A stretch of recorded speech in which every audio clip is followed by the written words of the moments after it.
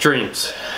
It's something we all have. It's something that we all want to pursue. We grow up living by dreams and dreams alone.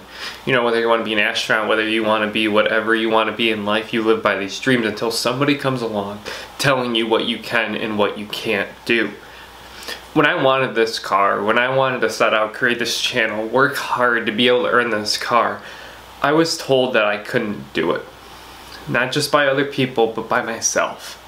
I had this nagging thought in the back of my head that I could never achieve this.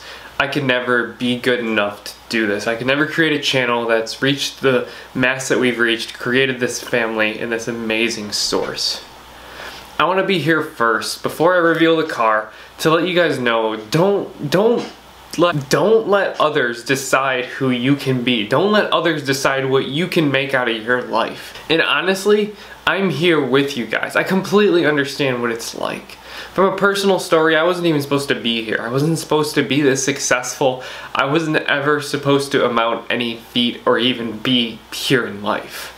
You know, I was adopted from a country that, you know, wasn't very, it was poor, you know.